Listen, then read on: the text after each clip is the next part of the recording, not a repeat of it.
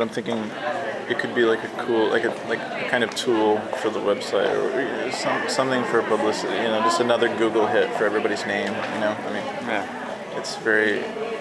So you're gonna like put the name and the exhibition on like No, just the name and on the Rotor 2 website, or not on the Rotor 2 YouTube page.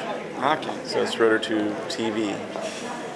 So that's the, you know, it's kind of, Rotor 2 was taken, so I called it Rotor 2 TV. Do you have many viewers?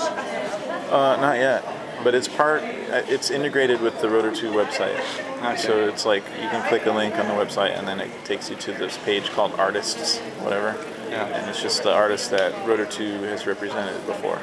Okay. So, and that's like a loose thing, you know, but I want to, I don't know, I just want to start something because I haven't seen it done yet for this school or for any school to do, but I'm sure it happens, but probably more in the after world.